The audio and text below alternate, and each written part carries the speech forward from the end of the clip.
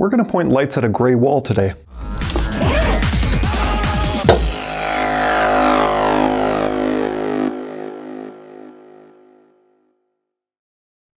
Hi everyone, I'm Kevin with Strobepro.com, and today I want to talk to you about light output and how you can make informed decisions as a buyer by digging a layer deeper than the specs sheet. There are various measurements that manufacturers use to express light output. With continuous lights, you're usually going to see a lux rating. With strobes, you're going to see an output in watt seconds. And with speed lights, you're often going to see a guide number. The problem with these various units of measurement is that they all kind of suck in their own way. Each gives us sort of an imprecise way of comparing lights of the same type. And that, of course, adds a huge layer of complexity to comparing lights of different types. Honestly, guys, it's a mess.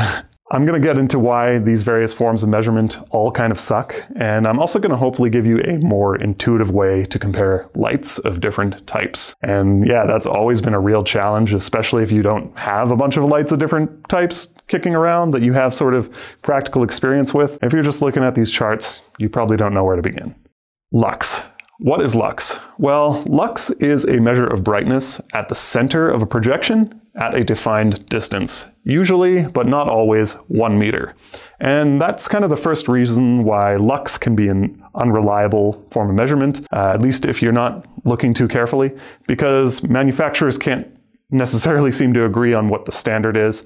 And in fact, you'll often see less powerful lights, like, say, tiny LEDs, measured at closer distances than 1 meter. And that's presumably to make them look more impressive than they actually are. So if you are looking at the lux rating, pay attention to what the distance at which the lux was measured is, and that should be defined. The inverse square law of light tells us that if we half the distance between our light and our subject, the reflected intensity is going to be quadrupled. So it's easy to see how manufacturers might be padding those numbers in their favor sometimes.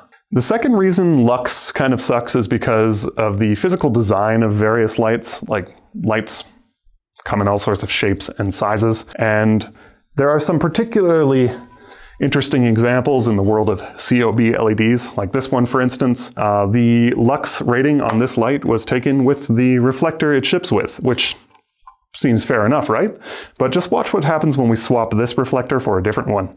Just look at how much more even the projection becomes.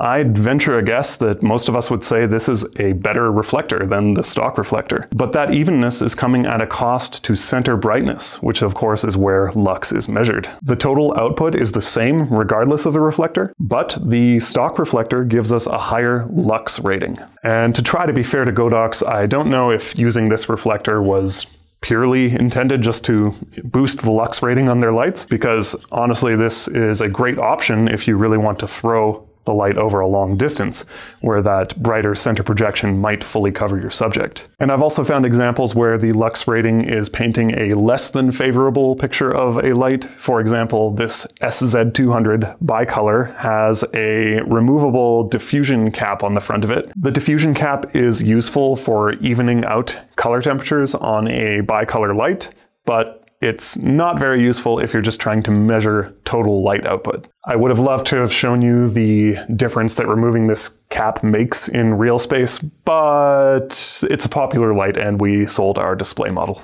Anyway, you get the drift. A lux rating cannot tell the whole story about how bright a light is. Let's talk about watts. If you want an equally imprecise way to compare continuous lights, look to their power consumption. Now, watts can give you a good way of comparing lights of the same technology and from the same generation. For example, all these yellow badge Godox lights. I can pretty confidently say that this VL300, which is a 300 watt light, is in fact twice as bright as this 150 watt VL150. However, when comparing continuous lights of different types, like incandescents, LEDs, halogens, compact fluorescents, or even LEDs from different generations, these technologies are all going to have differences in their luminous efficiency, which is the amount of energy that is converted to light instead of lost as heat. Now, people like using watts because there's a degree of familiarity there. Household bulbs are usually measured in watts, and you probably know that if you get a 60-watt LED bulb, it's going to be a lot brighter than a 60-watt incandescent bulb. So it all makes sense, but there's still not a very accessible way of comparing lights of different types. And the other thing about watts is that they are often confused with watt seconds. You know, a lot fewer people would confuse watts with watt seconds if we just use the more concise SI unit that already exists to describe them. Yes, watt seconds are joules, a measure of total energy. A watt can be rewritten as a joule per second, or a watt second per second. And yeah, you see the S's, they cancel each other out, so that's how that works. I'll explain it in another way.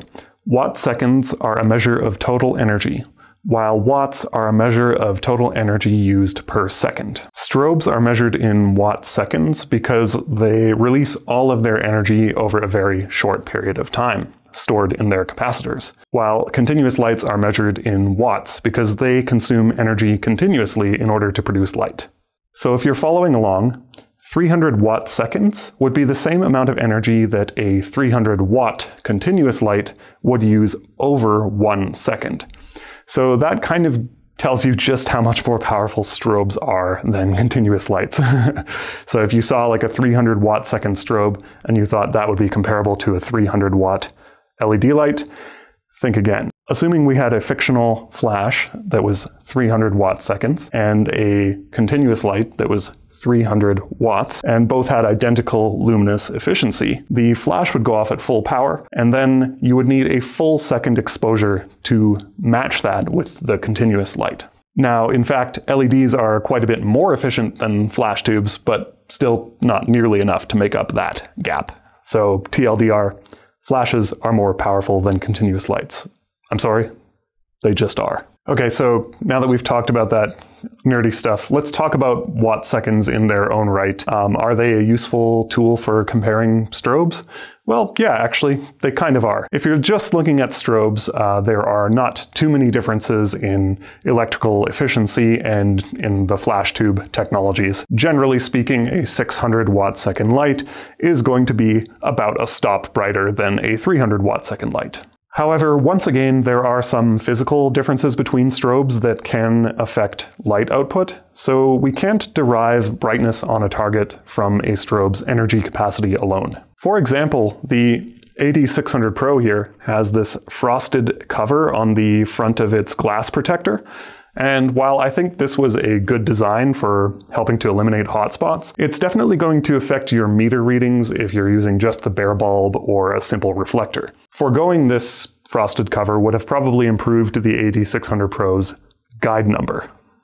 Your studio strobe may not have a guide number listed by the manufacturer, but they are almost always listed for speedlights. A guide number can be used to determine the range at which you will get a correct flash exposure. You take the guide number and you divide that by your F number, and that gives you the distance at which a full-powered flash will give you a correct exposure. However, you should pay attention to whether the guide number is in meters or feet, and whether the guide number was measured at ISO 100 or ISO 200. Knowing the guide number of your flash can be useful if you're using the bare flash and you're shooting on film and you have a measuring tape handy, but it once again sort of falls short of giving us the complete picture of how bright a flash is. The most notable problem is that the guide number you see on a specs sheet is usually given at the flash's maximum zoom setting. If you had two flashes with identical output, but one just zoomed in a little bit further than the other, well, it's able to paint more light on a smaller target, which is where that meter reading is going to be taken. So it's going to have a higher guide number, even though it's not any more powerful than the other flash. And if you took each flash and you individually put them into the same modifier, you would quickly see that they are about the same in terms of output. So we have all these measurements that we're supposed to be able to use to compare the intensity of various lights, but they all just kind of fall short in their own way. And worse yet, they don't really translate a lot of the time. Like there's no intuitive way to compare continuous lights to strobes, and with the number of hybrid shooters out there, I think there has to be a better way. The Strobepro Power Scale is something that I developed to help you compare lights of various types in a more intuitive way, all in one chart. By following a set of rules, I was able to create a system by which I could compare flashes, strobes, COB LED lights, panel LEDs, any type of light really, and compare I did with a light meter at a 6-foot distance. Now, because continuous lights and flashes were going to be compared on the same chart, I needed to establish a benchmark shutter speed for my continuous lights. Now, with a flash, the time value of your flash exposure is fixed. Whether you're shooting at 1/200th of a second or 1/60th of a second, the flash usually occupies a shorter period of time than that. And that's why your shutter speed generally does not affect flash exposure. The opposite is true for continuous lights. When you double your exposure time, you are also doubling the total gathered light. I chose 1/125th of a second for my continuous lights because that's a pretty good shutter speed for shooting a portrait. And again, because we're comparing both strobes and continuous lights, I had to choose the most common photography use case. Next, I needed a way to iron out design differences between various lights. And I thought the easiest way to do that would be to just put them inside a common modifier. I chose the 24 by 36 inch Rapid Pro softbox because I thought that would be a small enough softbox that various classes of lights would be able to disperse the light evenly inside it. And with the more even output coming out of that softbox, we should get more useful comparative readings. Any of our smaller panel LEDs or tube lights or ring lights would be exempt from being modified because I think that reflects more closely how they are used in the real world. If you're in your studio, you've probably got a softbox on your COB LED light or your strobe, whereas your panels, ring lights, that sort of thing, if you're mixing them in, they're probably unmodified. Again, practicality was the name of the game here. I wanted measurements that would be really useful in the real world. But because you know the set of rules I'm using, you can ascertain more information than first appears in this graph. For example, you know that if you're using 1/60th of a second instead of 1/125th, all of the continuous lights are going to bump up by 1 stop. And you know that if we were to remove the softbox from the strobes, speed lights, or COB LED lights, that they're just going to climb that much further ahead of the small panels that really weren't designed to be modified. Once I metered every light in the shop, I was able to plot this graph. The Godox R1 had the lowest output of any light that I measured, so I decided to plot that as our 1.0 on the Strobepro Power Scale. Any whole number above that represents an additional stop of light. Photographers and videographers understand stops on a much more intuitive level than they understand lux, watt seconds, watts, or guide number. But to be clear, if you're not familiar with stops, sorry, we're photographers and videographers, so we're not going to make this like too easy for you, but this is a logarithmic set of numbers. So a 2 is twice as bright as a 1, a 3 is 4 times as bright as a 1, and a 4 is 8 times as bright as a 1. So if you are really new to this stuff and that didn't make much sense, I definitely would suggest learning what a stop of light is, because that's going to help you read my chart, and more importantly, it's just going to help you in your photography or videography journey in general.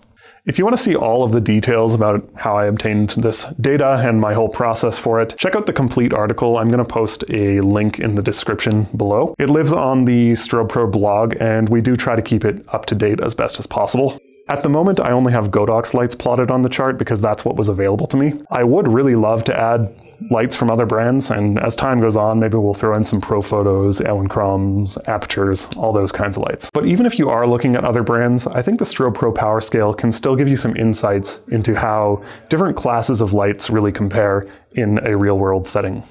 Wow, okay. That was probably the nerdiest video we've ever done here, so thanks for sticking with me. And guys, until next time, enjoy creating.